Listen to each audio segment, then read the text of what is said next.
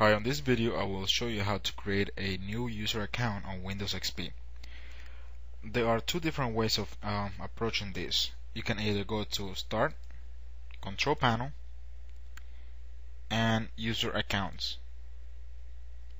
Once you have this box open, you need to create where it says Create New Account.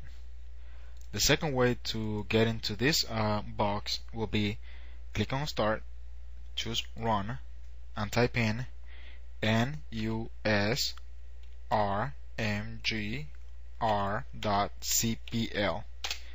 Press enter or OK. And like I said before, go where it says create new account, type in the name of the account, whatever name you want to use, give it the user. Okay. And there are two different type of accounts: computer administrator and limited. As you can see here, computer administrator, you can create, change, and delete accounts, make system-wide changes, install programs, and access all files. If you create a limited account, you can only change and remove your password, change your picture, theme, and other desktop settings. View files that you have only created, and view files on the Show Documents folder.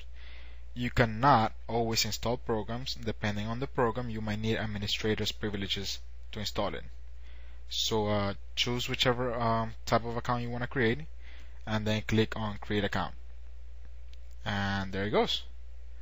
Now when you log off from Windows, next time you restart your computer, you will have two options. You're gonna have to either click on the main user account or the new account that you just created.